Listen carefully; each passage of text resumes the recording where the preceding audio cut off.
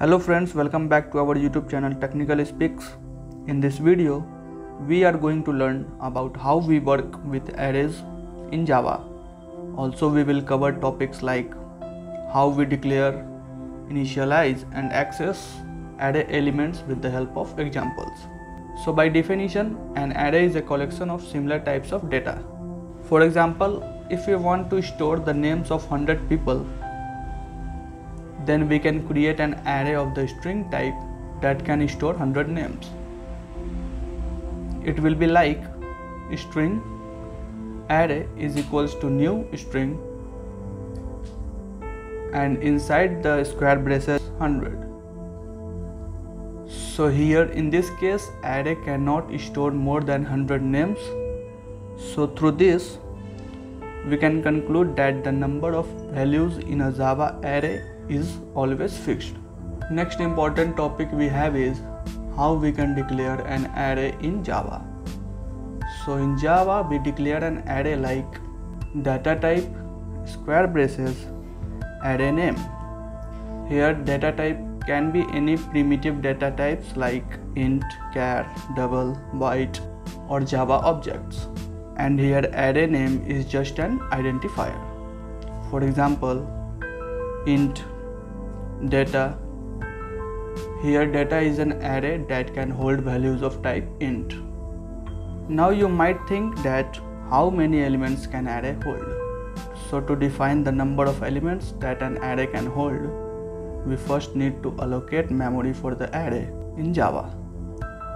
For example, let's declare an array data of int data type like int data. Now to allocate memory, we simply add like data is equals to new int and the size let 10. Here you can see the array data can store 10 elements, so we can say the size of the length of the array data is 10. Now next topic we have is how we can initialize arrays in Java. So in Java we initialize arrays during declaration. For example, int data is equals to 12, 14, 5, 21, 15. Here we have an array named data and we initialized it with the values inside the curly braces which are 12, 14, 5, 21 and 15. Very important point we should consider here is that you can see we have not provided the size of the array. So what will happen here is, in this case the Java compiler automatically specifies the size by counting the number of elements in the array, that is 5. Also in the Java array, each memory location is associated with a number and that number is known as an array index, and so that we can also initialize arrays using the index number. Like first let's declare an array int data is equals to new int and inside the braces just pass 5.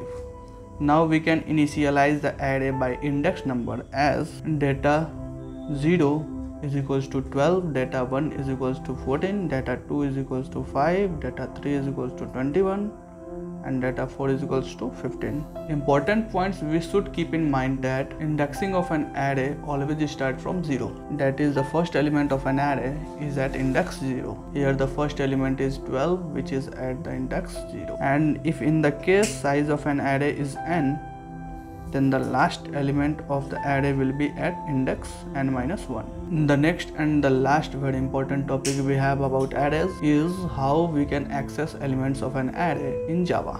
So we will see it by two examples. In the first example we will see how we can access array elements using the index numbers, and in the another example we will see how we can access array element using the for loop. For loop will basically iterate through each element of the array. Let's see one by one. First, by using index numbers. First here we create a class like class main. Inside it create the main method like public static void main string args.